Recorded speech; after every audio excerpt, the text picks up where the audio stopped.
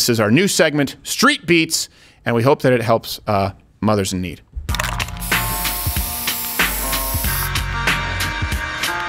Yeah, this is some good formula right here.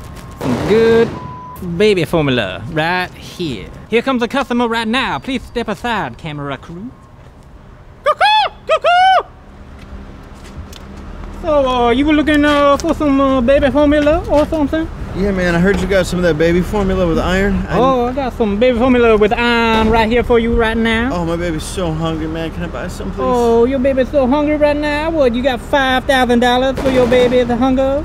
$5,000, man? Come on, I'll give you like 200 bucks, please. Oh, I don't got time for that kind of sad story. I need $5,000 for this pure baby formula. Do you take jobs, or maybe jobs? I'll do job or job, but no job. Sorry, not into that. Okay, get in. All right. All right. Would you mind holding my baby while I his?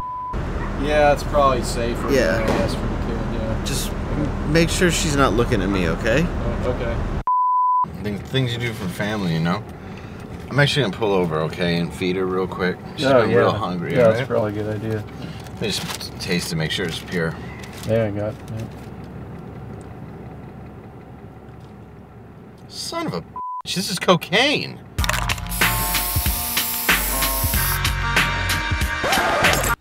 Couple of notes. The hat isn't enough of a disguise, but your child will be productive as hell. Yes, that's true.